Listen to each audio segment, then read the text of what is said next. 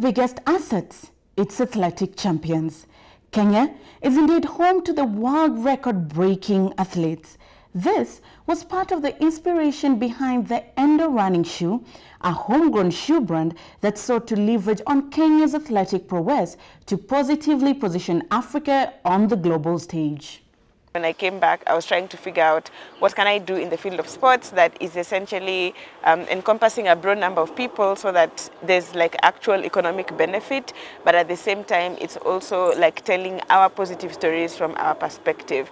And when I was going through these thought processes, I met my business partner and he shared the same insights in terms of how can we basically bring more social justice to a country that has so much global reputation but hasn't capitalized on that reputation, and that is when we decided to start Enda. Nava says Kenya's running fame provided a solid foundation for them to build a business on. It has been the foundation of our brand because Kenyan running is global. It's a global brand by itself. When people say the Kenyans are running, you almost know it's be a clean medal sweep. And there has been a lot of work put in by great men and women in sports who came before us, and us kind of coming in and just taking advantage of what they have built and saying what can we build on. So the Kenyan brand of running has been very helpful. It has been a brand by itself, and it has also made people question like, yeah, you know, why hasn't Kenya made a running shoe? So I would say for a fact that it is the foundation of who we are, and it's also what we want to share with the world so that people can run the way Kenyans run, and we can help them do that while creating positive social impact. Enda entered a field dominated by foreign brands that have long exploited Kenya's top athletes to grow their market share, something Nava wanted to change through their Enda brand. We protect our future generation, and again, if you look at other countries, they have really monetized on their global reputations, be it Germany from their machines, Italy from their fashion, Kenya from running.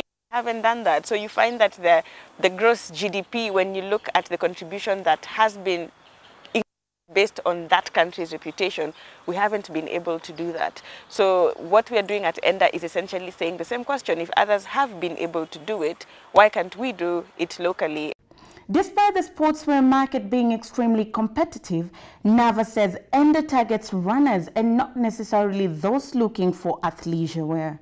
So our niche market is runners around the world, be it joggers, serious runners, and even people who are sitting on the couch thinking about being runners, because everybody wants to be healthy, especially with the increase in lifestyle diseases, and also just the idea of creating shoes that are based on how our athletes run, the different types of run instead of trend. So that way we are also different because we are consistent, because we are looking at what are you running and how do we cater to that run, as opposed to looking at different trends and fashions and gimmicks and saying.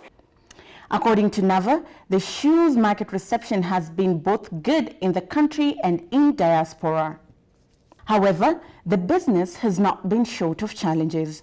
So the way the law is structured right now is that for you to be an EPZ, you must have like a physical location, and I think it's disadvantageous to locals. First, from a perspective of if you look at where the world is heading to, it's a shared economy. That's limiting because it means that it limits manufacturing to people who have lots of money, of which we don't fall in that category. Advantages of EPZs are many, mostly being that you essentially have some tax relief when you're importing your raw materials or your machinery.